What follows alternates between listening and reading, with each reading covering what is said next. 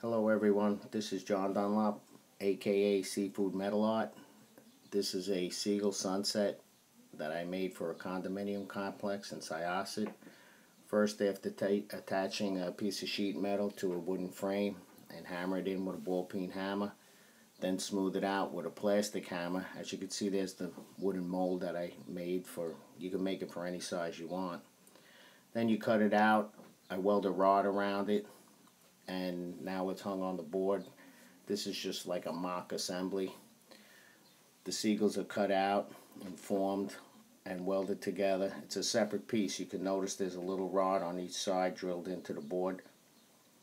And the same with the horizon line on the bottom is a separate piece. This way you can clear coat the sun separately. Otherwise, to clear coat it with the seagulls on it and the sunset, the horizon line on it is just impossible.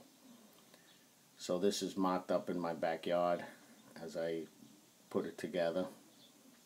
You can see roughly the steps. If anybody has any questions, I'd be glad to hear from you.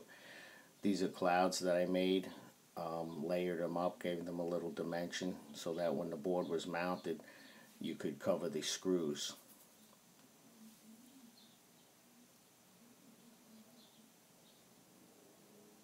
At this point, that's actually the layout that you see. It'll be disassembled and remounted. The clouds will need a heat mark. As you can see here, the clouds are heat marked and clear coated, and at this point this is the final fitting on the board that's actually going to be installed in the clubhouse. And there it is, the final layout. Now it'll be taken apart. We bring it over to Syosset and install it in the building.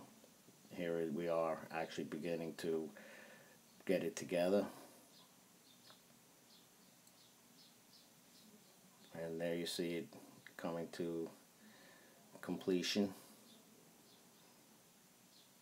It was really a nice setup. And that's the completed piece.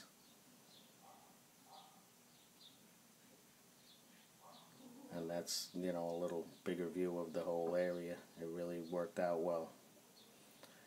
That's Seagull Sunset by John Dunlop, aka Seafoodmetalart. Thank you all for watching, and I look forward to any feedback you guys might have.